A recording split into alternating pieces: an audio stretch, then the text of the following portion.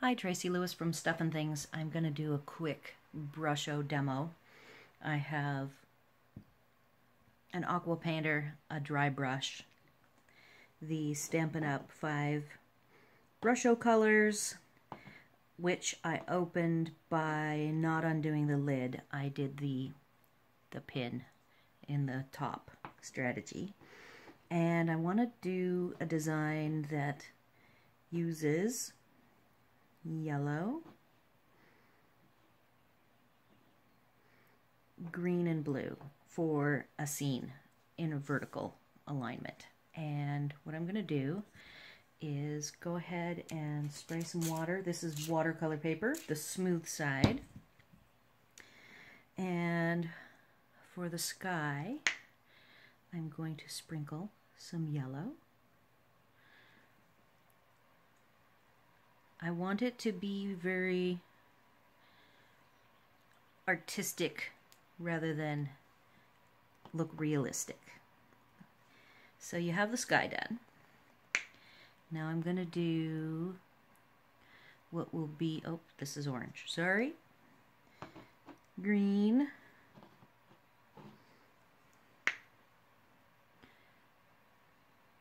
The green is interesting because it has quite a few different colors in it. Even the yellow you can see has orange. What I like about these is that they definitely have a very artistic look. In fact, the green, you see the purple coming through, which is nice because it blends right into what I want to do with water. The water layer. Oh, that is a lot too. Obviously my hole is bigger with the blue than the other colors. So I'm going to give it a little more. Now, I also have a paper towel to lap up the excess. What I don't have with me today is my heat gun. So I'm going to have to let this dry natural. I'm trying to sop up some of this excess of the dark blue, which actually I like the look of this. I want to give a slight horizontal impression. I could use a brush, but I'm going to just use what I've got here to give it a little bit of the water impression, like so, that will establish the baseline for what I would call the skyline. And what I'm going to do, I've already got a card that I did as an example. I'm setting up this particular design. I've got some crystals up here that, there we go, that I want to get wet. I'm going to be using waterfront with this. And I wanted to get a little more color than the sample that I'll show you that's finished. And I think I've already achieved that.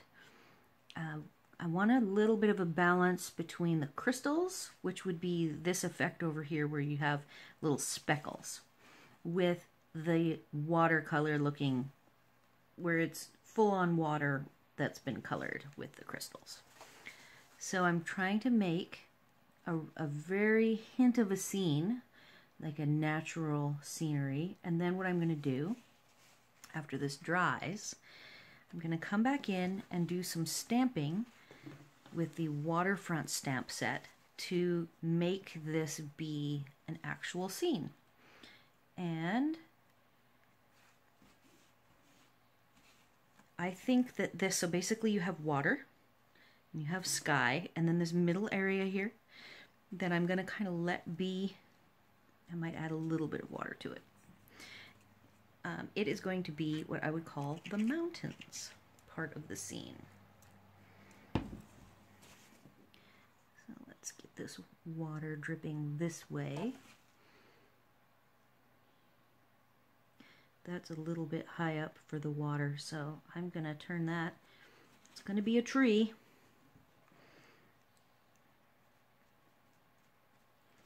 There we go. So I'm going to let that dry. And my goal when I come back in with my waterfront stamps is to end up with, if I can find it, there it is, So this is very similar to this over here, where I used the waterfront stamp. You can see I made the mountains and I have trees. And then the hello is actually done with smoky slate, the same color as the mountains. And it is done with last month's paper pumpkin. I really like the stamps that came with that set. So what I'm trying to do today is do a general replica so that you guys can see how easy it will be to create a scene. I wasn't even looking at this. This was buried underneath some cards off the camera. And so you can see how easy it is to create the scene. One thing I could do, if I'm feeling brave, is a little more green in the middle. Now the paper has already somewhat dried, so the question that I would ask myself is, if I want to do this dry, I can see the crystals landing. I'm just trying to get more of a midline. Okay, so that's quite a bit, and I think I'm just going to let that, you can see that the green speckles are starting to process with what little water is left. And I'm going to shoot a little more water on. I might even shoot it. This has a leak.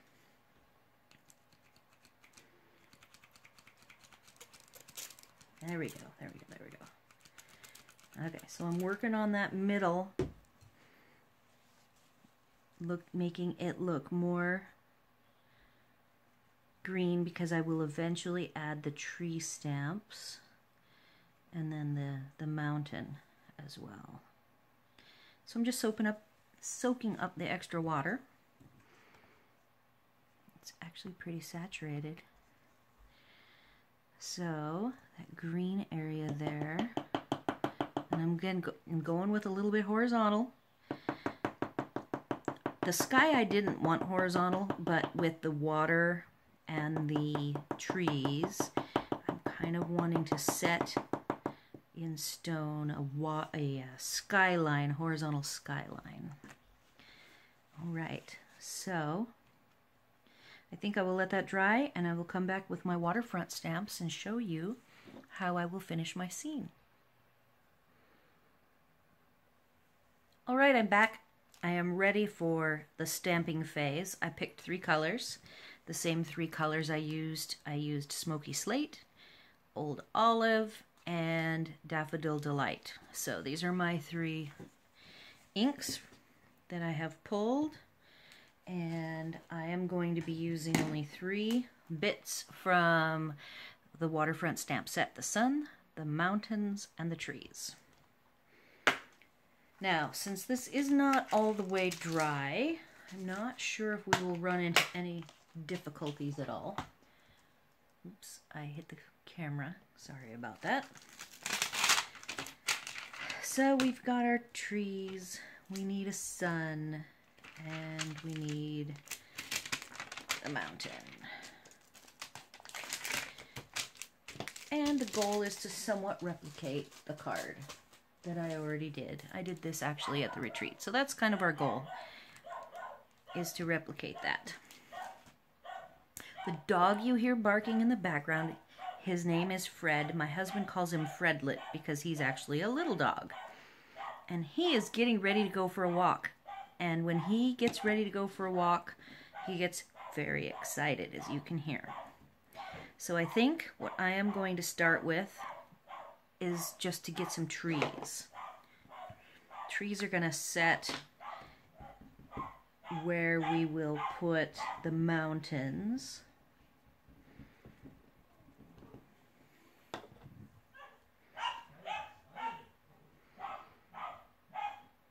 I like to have the trees actually start off the page. It just gives it a more natural look. Now we need some trees on the other side.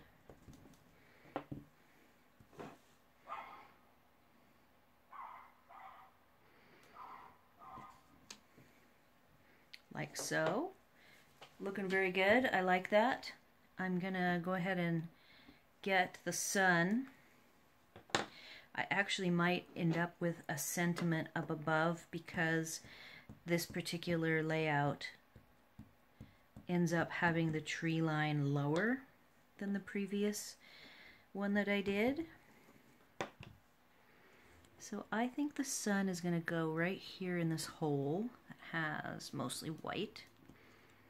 There we go, very nice. And last, we're going to do some mountains in smoky slate, but I want to be very careful to have it be faint. I don't want it to be, so I want the top line of the mountains to show. I'm actually not stamping the bottom.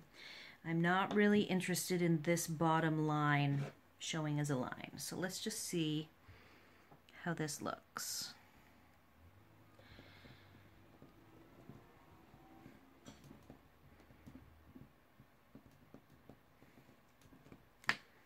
Ah, lovely. All right, so I'm very happy with that. Because I don't want this to be a really solid rendering, I want it to be very soft and more artsy, and I'm really liking the fact that I did not get any lines down there, which was exactly what I wanted. I think I'm done. That is as easy as it is. Now the last two things, so I'll figure out a sentiment. Look at, and you know that actually the water line is not that much lower. I'm going to be trimming this down, and what I could always do is leave all of the white on the bottom, which I think I will. All of this, because I like the V, the connectivity of the way the mountain connects to the water in the central lineup. So I think that's great. I'm going to take off the sides, take off the top. The sentiment, because I don't really have a good light colored space here, the sentiment will be up here somewhere, and it might be that I can choose one of these phrases. Let's see what we've got. Okay, so here's what I will probably use. I really like it. The sentiment says, and I'll show you. It's going to fit probably right about here, I'm thinking. Notice this is all very bright, kind of a bright sunset. And what that says, that I think is going to be awesome, is every little kindness makes the world brighter.